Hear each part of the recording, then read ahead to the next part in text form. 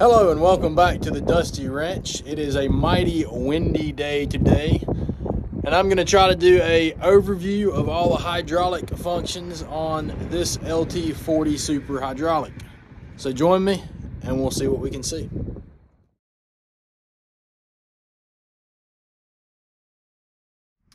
Alright, so first things first on this unit. As you may have seen in a previous video when I had to do a little maintenance on it, the hydraulics will not work unless the head is resting on that copper bar right there. Head has to be in this position in order for the hydraulics to work. Key on, let's do a couple of little experiments here. The first thing that I found interesting about this was this is your hydraulic log clamp. This is the second one is up,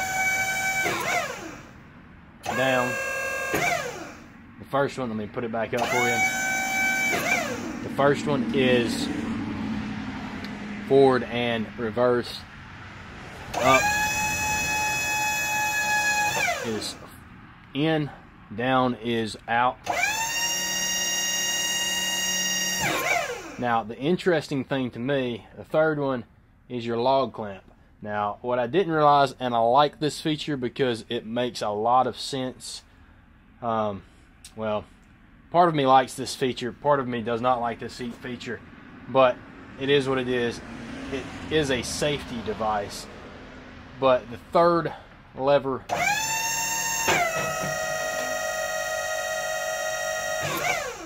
that's held up until the log turner claw comes up.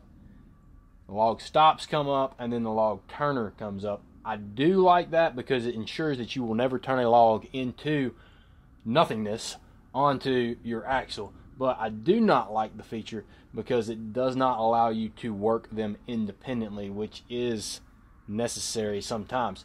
It also requires you to pay very close attention that you do not lower your log turner too far or raise your log stops too far. Let me show you what I mean.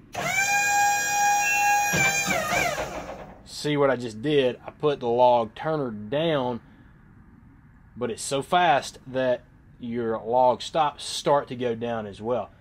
The inverse of that is your log clamp, your log stops come up, and then that log, let me put the clamp down for a second, then the log turner comes up without you wanting it to. So here you are, boom, and then if you can see it, let me look on the screen here. If you can see it, and I'll exaggerate it a bit, when you're in that position, your log could get hung up on that log clamp. And if your log is already on there, or if you're fixing to put a big log on and you're not paying attention, and that happens, you can find yourself in kind of an aggravating situation. So I kind of wish that that was two separate operations, but also you just have to get used to that kind of thing. It's just something I did not realize when I purchased the mill. That's what I mean by that log clamp coming up. Put that back down. Then you have another thing to be cautious of. If you're reaching down here and not looking, and you accidentally raise this guy instead of turning your log or raising your log stops, then you have the problem of you're cutting the cant on a diagonal. I did that on about my 6th log, and I learned my lesson. Hopefully it's not repeated. These are excellent because they roll. You put both of them up and you can roll your log forward and backwards. I like that a lot. But it's also something that's a little bit tricky that you've got to watch out for. Because if that one over there is up and you don't realize it, or even if it's up just a little bit, like right there, then you're cutting a log that is not square.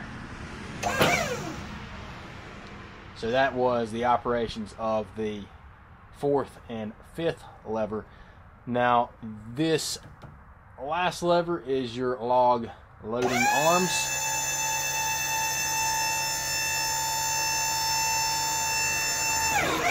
Another thing to be cautious of, once you have loaded your log, firstly, make sure before you start to load your log stops are up, otherwise your log could potentially roll onto your axle. That's a whole nother issue. We've seen that before, and that's not fun. Let's assume we did everything right. I made this mistake several times already. We've done everything right. We have the log stops up, and we have just loaded the log, and we're excited about cutting that log, so we go ahead and raise our log clamps. We have that log clamped, and we start sawing. The problem is, and I'll run this mill head forward.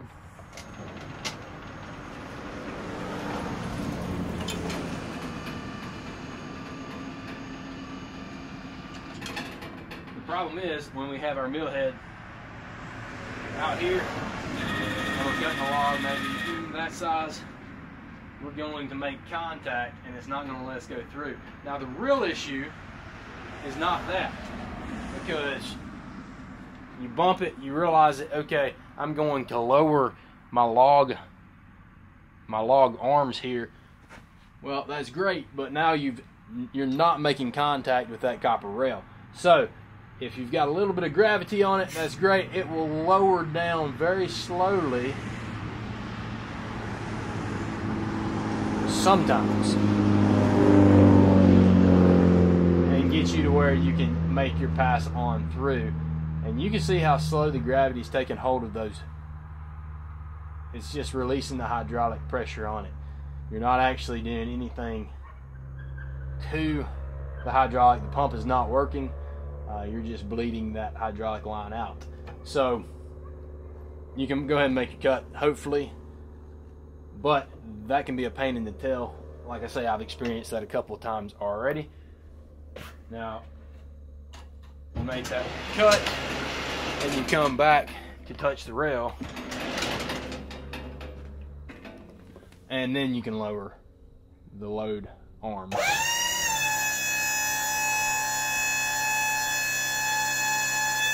Just like normal. One thing that I failed to mention that I do not like, I wish that the operations would work at the same time.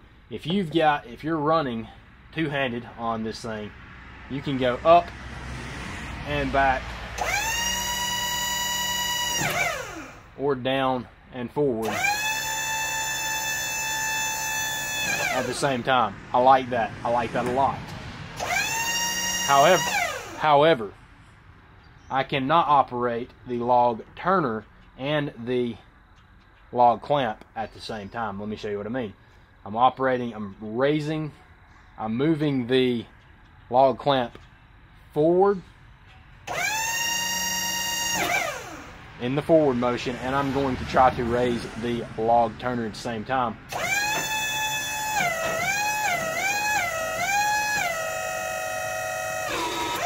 They do not operate simultaneously. The pump will not do both of them, which makes it aggravating when you are turning a log and you need both of them. So be aware of that. That was a shocker to me.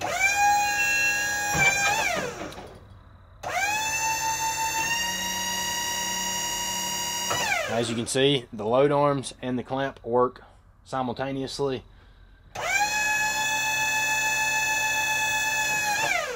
Both front and rear toe boards will work simultaneously.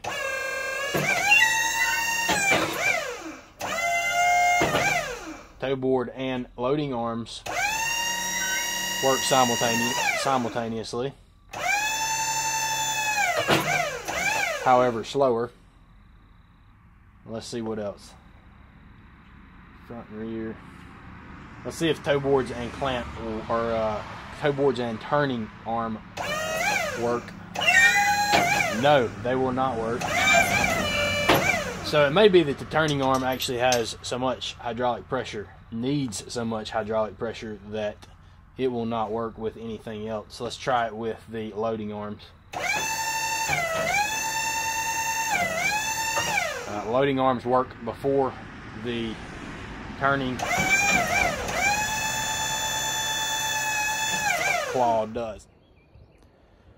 Thank you for joining us for this episode of the Dusty Ranch. I hope that you gained some value from watching this video. If so, please consider subscribing, tap that bell notification, hit the like button, and throw any comments, concerns, or questions you have in that comment section. As always, until we see you next time, keep it dusty. Oh, P.S. If you want to see a hydraulic race between a super model and a standard duty model, go over to the old jar head or to the old man and the sawmill and pick on those two guys over there and see if we can dare them into a hydraulic race competition. I'm interested to see how much faster the super hydraulics really are from the standard hydraulics. So until next time, you guys keep it dusty.